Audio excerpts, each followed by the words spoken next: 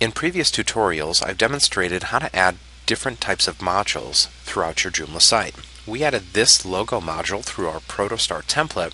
We added this main menu module in our module manager and this custom HTML module as well.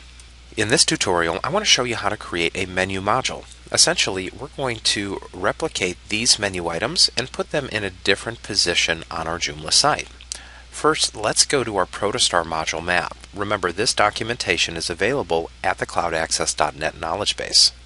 When looking at all the different positions available through the Protostar template, I've decided to go with position 7 here for my new menu module. This appears off to the right of my main body content and below position 1, which is my main menu, and the banner position, the custom HTML module.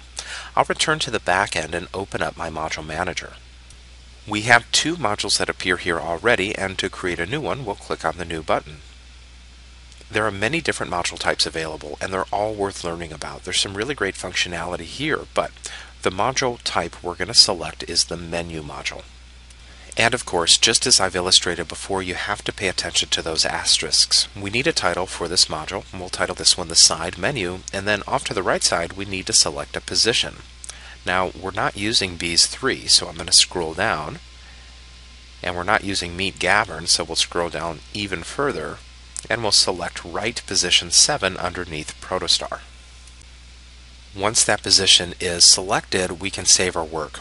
But remember, right here you can select which menu you'd like to feature.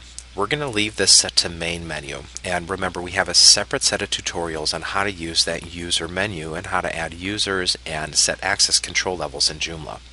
Let's assign this module to specific pages by clicking on the Menu Assignment tab and selecting only the pages selected here.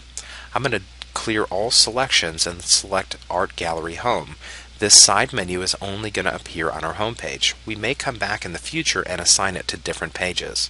Let's save our work, return to the front end of the site, and refresh the page. Now, off to the right side of our main body content, but below our main menu and banner, we can see our side menu module.